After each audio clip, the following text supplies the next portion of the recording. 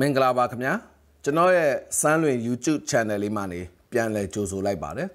ဒီနေ့ကျွန်တော်မိတ်ဆွေတို့ကိုဝေမျှပေးခြင်းတဲ့အကြောင်းကတော့ PayPal account ဖွင့်နည်းပါ PayPal account ဖွင့်နည်းကိုမြန်မာပြည်ကနေပြီးတော့အလွယ်တကူဘယ်လိုဖွင့်ရမလဲဆိုတဲ့ဟာလေးကိုကျွန်တော်မျှဝေခြင်းပါတယ်ကျွန်တော်ဗီဒီယိုဖိုင်လေးတွေကိုအရင်တော့မကြည့်ခဲ့ဘူးတဲ့ကျွန်တော် channel ကိုလာအောင်လဲပတ်သူအသစ်ဆိုလို့ရှိရင်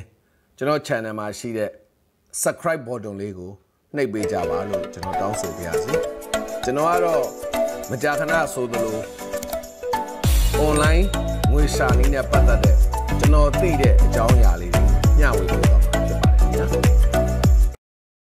ပထမဦးဆုံးအနေနဲ့ကျွန်တော်တို့က PayPal Thailand ဆိုပြီးတော့ကျွန်တော် search box ထဲမှာ browser ရဲ့ search box ထဲမှာရိုက်ချလိုက်မယ်ရိုက်ချပြီးတော့ကျွန်တော်ဒီက link လေးကိုတွေ့ပါမယ်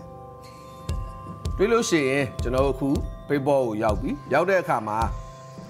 PayPal နဲ့ကျွန်တော်ဝယ်ဖို့လားဒါမှမဟုတ်လို့ရှိရင်သူများစီကပတ်စံတွေကို receipt payment လုပ်ဖို့လားကျွန်တော် receipt payment လုပ်ဖို့ဆိုပြီးကျွန်တော် gas tag ကိုနှိပ်လိုက်ပါမယ်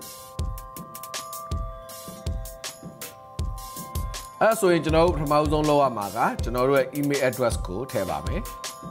email address ကိုထည့်ပြီးတော့ next ကိုသွားပါမယ်ကျွန်တော် password ဖန်တီးပါမယ် password ကအနည်းဆုံးစကားလုံး၈လုံးရှိရမယ်နောက် special character လို့ခေါ်တဲ့1 2 3 4 5 6 7 8 9 10ရဲ့အပေါ်က sign လေးတွေတစ်ခုခုပါရမယ်နောက်ကျွန်တော်တို့ရဲ့နာမည်ထည့်ပါမယ်နာမည်ကိုကျွန်တော်နာမည်ကနှလုံးဖြစ်နေတယ်ဆိုလို့ရှိရင်ရှေ့တစ်လုံးနောက်တစ်လုံးထည့်တကယ်လို့၃လုံးဖြစ်နေတယ်ဆိုလို့ရှိရင်ရှေ့ကနှလုံးတစ်ခုထည့်နောက်ကတစ်လုံးကိုတစ်ခုထည့်ဒီလိုလေးထည့်လို့ရပါတယ်နောက်ကျွန်တော်တို့က personal account ဆိုတော့ဒီမှာ business name လေးတစ်ခုသူတောင်းပါတယ်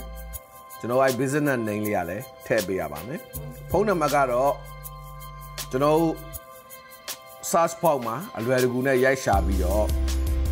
ဘန်ကောက်မှာရှိတဲ့ဖုန်းနံပါတ်တစ်လုံးနဲ့ဥစ္စာကိုကျွန်တော်ထည့်လိုက်လို့ရပါတယ်နောက်ကျွန်တော်တို့ Thai မှာရှိတဲ့လိပ်စာတစ်ခုကိုထည့်ပါမယ်မိတ်ဆွေတို့အနေနဲ့ Thai ရဲ့လိပ်စာမသိဘူးဆိုလို့ရှိရင်ဥမာ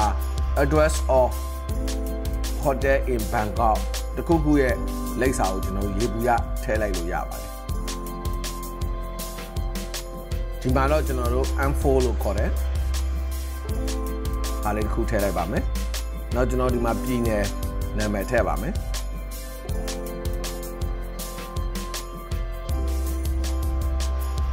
နောက်ခုနပြောသလိုပဲကျွန်တော်တို့ Thai မှာရှိတဲ့မြို့တစ်မြို့ရဲ့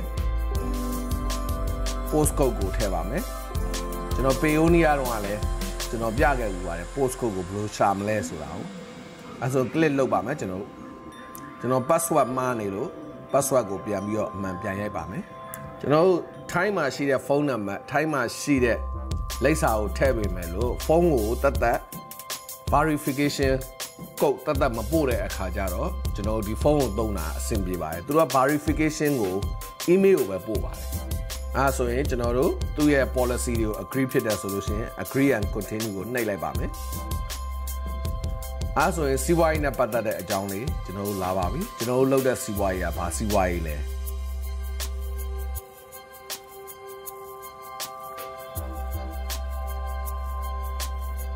ဥပမာကျွန်တော်ဒီမှာ translation and language ဆိုပြီးကျွန်တော်ရိုက်ကြည့်ပါမယ်ဥပမာကျွန်တော် business service ကိုပဲရွေးလိုက်ပါမယ်ဥပမာ business service က URL ပေါ့ကျွန်တော်တို့စီးပွားရေးလုပ်တဲ့ company ရဲ့ website ရှိရဆိုရင် website ထဲပါမယ်မရှိဘူးဆိုရင်လည်းပြဿနာမရှိဘူးဥပမာဒီမှာဆိုရင်ကျွန်တော်တို့က nationality ကဘာလိုမျိုးဖြစ်ဖြစ်ရတယ်အဲကြောင့်ကျွန်တော်မြန်မာကိုလည်းပေးပါတယ်ပြီးတော့ကျွန်တော် passport လို့ပြောလိုက်ပါမယ်ငါ passport နံပါတ်လေးကျွန်တော်ရိုက်ထည့်ပါမယ် passport မရှိတဲ့လူက identification card ခေါ် NRC card မျိုးသားမှတ်ပုံတင်နံပါတ်သုံးလို့ရလားသုံးလို့ရပါတယ်ဒီမှာကိုနောက်ကဒနန်း6လုံးကိုရိုက်ထည့်ပေးလိုက်ပါဒီတယောက်ကတော့ passport ရှိတဲ့ကြောင့်မလို့သူ့ရဲ့ passport နံပါတ် MB ဆိုပြီးတော့ကျွန်တော်ရိုက်ထည့်ပေးလိုက်ပါအဲ့ဒါပြီးရင်ကျွန်တော် submit လုပ်ပါမယ် okay thank you for signing up ဆိုရင်ကျွန်တော်တို့ပြီးသွားပါပြီ set up the payment ကိုကျွန်တော်သွားပါမယ်ကျွန်တော်ခုနဝင်ခဲ့တဲ့ email ကိုကျွန်တော်သွားပါမယ်ဒီမှာကျွန်တော်ကြုံတွေ့ရတဲ့ပြဿနာကသူ့ရဲ့ email ကိုဖွင့်တဲ့အခါမှာ W နှလုံးဖြစ်သွားပါတယ် W တစ်လုံးပို့သွားတယ်ကျွန်တော်မရှိတဲ့ email လိပ်စာကြီးနဲ့ဖွင့်ခဲ့တယ်အဲ့ကြတော့ပြန်ရမလား ရပါတယ်သူတို့မရှိတဲ့ email လိပ်စာနဲ့ဖွင့်တာတော့မှ Payoneer ကလက်ခံပါတယ်အဲ့မရှိတဲ့ email လိပ်စာကိုကျွန်တော်ပြန်ပြီးတော့ email အသစ်တစ်ခုထပ်ဖွင့်လိုက်ပါတယ်ကျွန်တော်ဖွင့်ချင်တဲ့ email လိပ်စာကဒီလိပ်စာပါအဲ့ဒါသူ့ရဲ့ Gmail ကိုသွားလိုက်တဲ့အခါကျတော့အဲ့ Gmail ကနေပြီးတော့ဝင်ထားတာမရှိပါဘူးဘာလို့ဆိုကျွန်တော် email လိပ်စာကို Gmail လိပ်စာကိုကျွန်တော်မှားပြီးထည့်လိုက်မိတယ်ဒါပေမဲ့ကိစ္စမရှိပါဘူးဒီ Payoneer မှာ Gmail ဖြစ်ဖြစ် email ဖြစ်ဖြစ်တစ်ခုထည့်ပို့ပြီးတော့ထည့်လို့ရပါတယ်နှစ်ခုသုံးခုလည်းထည့်လို့ရပါတယ်ဥပမာပေါ့ကျွန်တော်တို့ကမောင်မောင် @gmail.com နဲ့ကျွန်တော်တို့က Payoneer ကိုဖွင့်ထားတယ်ဒါပေမဲ့ကျွန်တော်တို့တကယ်သုံးတဲ့ဟာမောင်မောင် 01@gmail.com နဲ့သုံးမယ်ဆိုလို့ရှိရင်ဒုတိယလိပ်စာအနေနဲ့မောင်မောင် 01@gmail.com ကို Payoneer မှာ secondary email အနေနဲ့ထည့်လိုက်ပါမယ်နောက်တစ်ခါဝင်ကျင်လို့ရှိရင် secondary email နဲ့ပဲဖြစ်ဖြစ်ပထမပေးထားတဲ့ primary email နဲ့ပဲဖြစ်ဖြစ်ဝင်လို့ရပါတယ်ဆိုလိုတာ Payoneer account တစ်ခုတည်းကိုပဲ email နှစ်ခုနဲ့ဝင်လို့ရပါတယ်မောင်မောင် @gmail.com နဲ့ဝင်လို့ရသလိုမောင်မောင် 01@gmail.com နဲ့လည်းဝင်လို့ရပါတယ်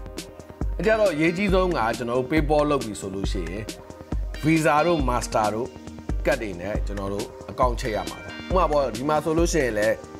primary currency ကိုကျွန်တော်တို့က USD ပဲထားထား Thai baht ပဲထားထားမြည်သည့်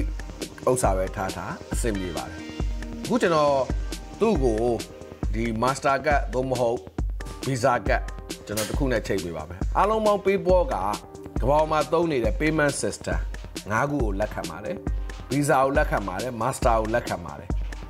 Union Pay ကိုလက်ခံပါတယ်နောက်တစ်ခုကကျွန်တော်နည်းနည်းလေးမေ့ဒါ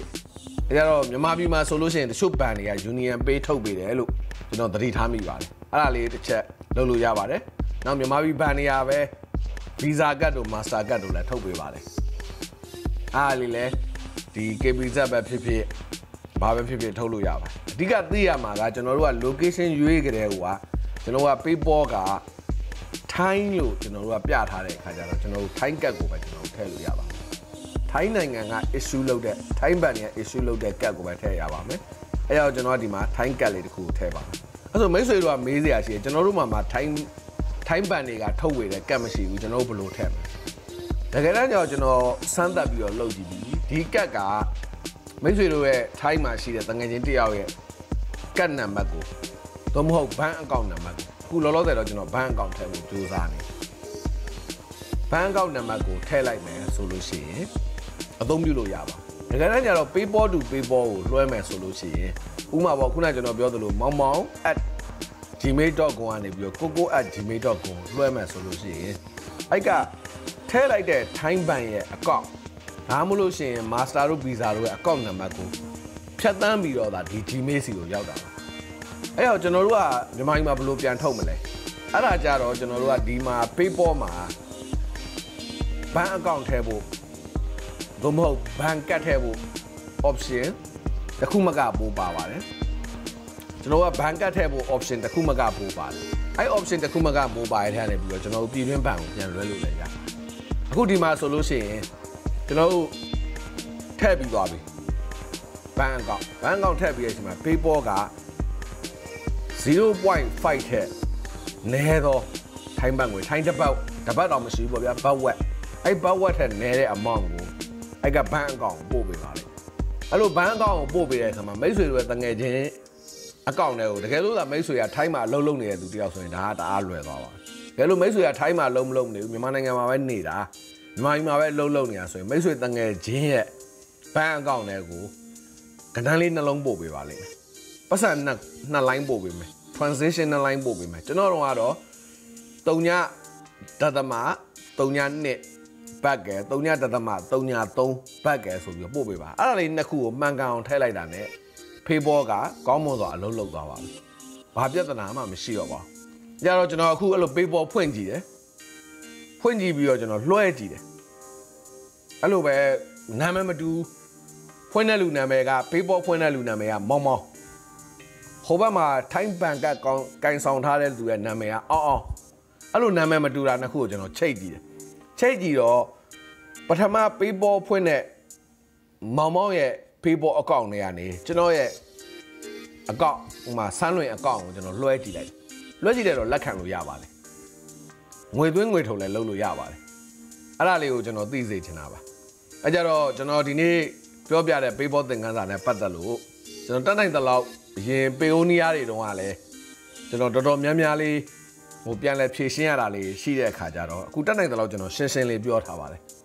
တကယ်လို့များလိုအပ်ချက်များရှိလို့ရှိရင်အောက်က comment box မှာမေးလို့ရပါတယ်အခုလို့ကျွန်တော်ရဲ့ video file လေးကိုစိတ်ဝင်စားနားထောင်ပေးရတဲ့အတွက်လည်းကျေးဇူးတင်တယ်မိတ်ဆွေတို့အတွက် Payoneer account ဖွင့်တဲ့အခါမှာတစုံတရာအကူအညီထောက်ပံ့ရမယ်ဆိုလို့ရှိရင်ကျွန်တော်ဒီ video file လေးကိုဖန်တီးပြီးတော့ YouTube မှာ share ရတဲ့ကြိုးနှက်ပါတယ်လို့ကျွန်တော်ခံယူပါတယ်အားလုံးကိုကျေးဇူးတင်ပါတယ် video file လေးကိုမပိတ်ခင်မှာလဲကျွန်တော်ရဲ့